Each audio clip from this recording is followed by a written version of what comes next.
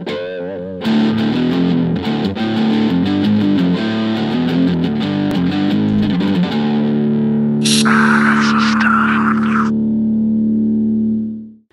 everybody, what's up? Hope you're doing well. Welcome back.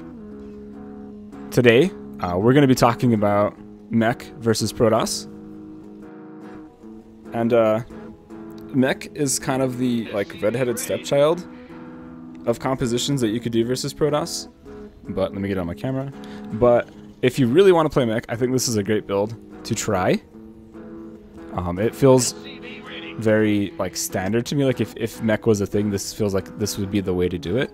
And I copied this build from Special, and I have a lot of trust in Special and his builds. I think Special's a lot like Gumiho in some ways, where he does these fun, inventive sort of builds.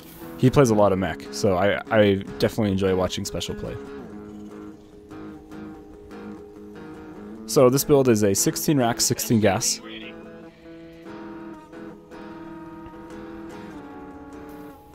I like to do an 18 scout versus Protoss.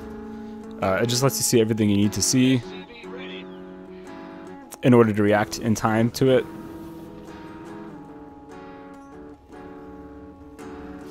Without hurting your economy as well too badly. Thermal suggested as well, so I just always do it. Anyways, enough about that.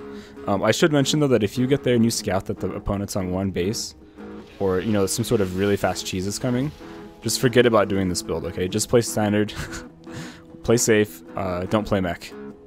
It's just too hard to come back into the game after a cheese and try and go Mech versus Protoss. So Reaper fast expand. As soon as you get that command center, go ahead and get a depot. Command center upgrade complete.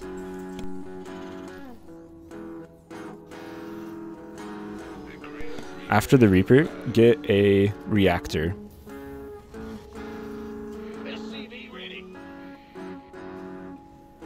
And this is because, followed up with a refinery, this is because I think Special likes to, from what I could tell why he did this in this particular replay, is because you have more units when you go reactor first versus going Reaper Marine reactor, and that helps you deal with the cyber first stuff that comes across the map. So that factor came down right around 220-ish. Add-on complete. Start up your marine production. SCV ready.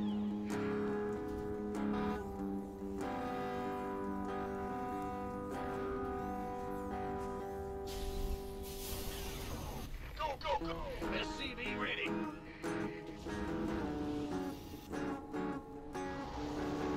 Okay, so as soon as that factory finishes, we're going to get a starport, of course. Start up a Hellion. SCV ready.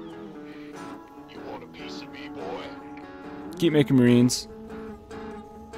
Command center upgrade complete. Right around now as well, you're going to want to get your first depot. Well, technically your third depot.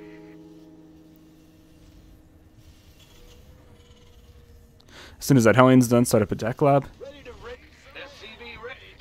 Like some of my other builds in the past, we get this Reaper and Hellion to have some scouting. It really is the best scouting tool that you have versus Protoss. When you pair the Reaper and Hellion together, they're just able to dive in and get the information that you need. Okay, so add-on swap, make a Raven and a Tech Lab, follow it up with a command center. Right about now.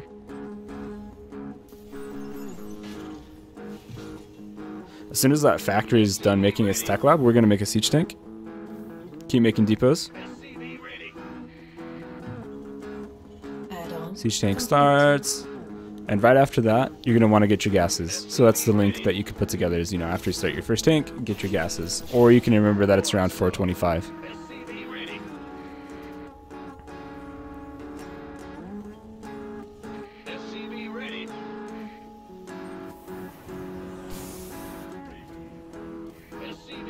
So after the Raven, this is where the build gets fun. We're going to start Banshees and Cloak. The reason we make that Raven is so we can deny scouting. You really do not want Protoss to know that you're going mech, so denying observers and such is kind of key with this build. SCV ready.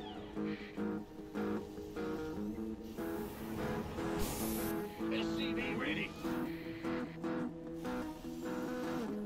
And from here we're just kind of waiting till we have 200 minerals, or sorry, 200 gas, so we can start up some factories.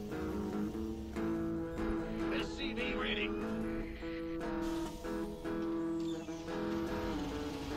SCV ready. Those come down right around 520-ish. So you have some options, like you could go on the map with your Banshee if you're like a micro focused person, or you can kind of keep them at home and help you defend, because really the reason we're getting Banshees isn't to just harass in the early game. We're wanting to make speed Banshees, right? So you need a large amount of Banshees, and in order for that to happen you need to not lose your Banshees. Plus sometimes taking your third is hard if you're going mech. In fact, I'd say it's the hardest part of going mech versus Protoss is not dying when you take your third. So sometimes you just need that extra unit to help you hold. Base is under attack. Research You'd want to wall off at the front. Do your add-on swaps. You can even put the barracks in the wall just to help you wall off quicker. If you noticed, like as I went to land my third, I got my gases. You just want your gases up and running as quick as possible. You can see that we have a big marine count. This is going to help if they do attack into us. However, the later the game goes, the more wasted supply the marines become. Okay, so after you have cloak, you're going to want to start your Banshee speed. And if you're floating minerals, just throw down turrets. It's mech, you're just going to float minerals. Doesn't necessarily mean that you're doing, you know, anything wrong. As long as you're constantly producing and get your gases on time.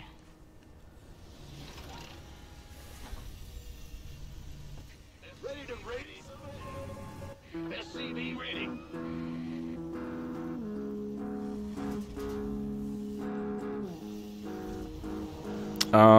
I should also mention, around, like before 7 minutes, right around 7 minutes is when you want your armories. We're only going to have time to get a 1-1 before we go push and max out. It's just really hard to get 2-2 in the matchup, just because of how safe you have to play. And also the speed Banshees are a huge soak up of our income. Like getting Ravens and speed Banshees is so much gas. But you need the Banshees to help add a bit of complexity to your army and help you keep Protoss at home.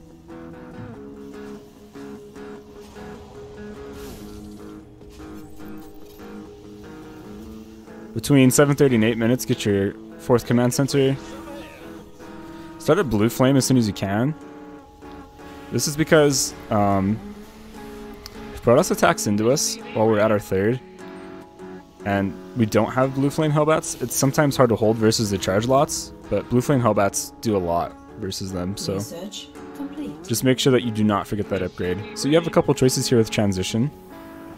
You can either get 3 more factories for a total of 8, or you can go for 2 more starports and a fusion core and eventually make a battlecruiser transition. I kind of like the 8 factory transition more. But if I've been like attacked all game long and I'm not gonna have a crisp 1-1 timing, like things have just been thrown off for me, then I might just turtle a battlecruiser. Mineral field depleted.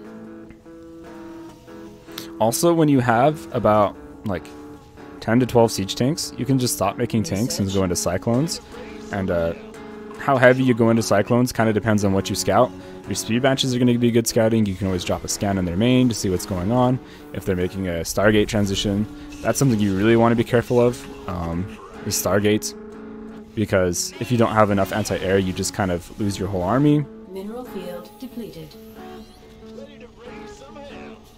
But you can see it's 9:30, or close to 9:30. We're almost maxed.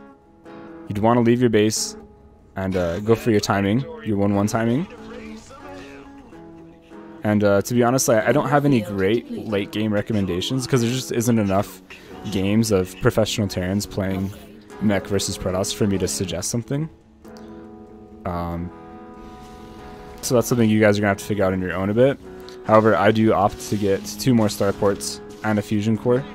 So that leaves our production at 183. Depleted. Add-on complete. Started P22 right after E11. I think I could have left a little bit earlier. I think we were so close to being max at 9:30 that leaving just around that time would have been fine. So try and be really crisp with your move out, because it's the difference of them having a couple more warp-ins or not. If you're floating money, just always throw down more command centers, more turrets. And yeah, that's pretty much the build. Thank you guys for watching. If you have any suggestions, please let me know. Also, huge shout out to Matchstick for all his help with production. He's done a lot to improve the quality of the stream, and I hope you guys appreciate it as well. I'll see you guys next time. Thanks so much. Have a good one.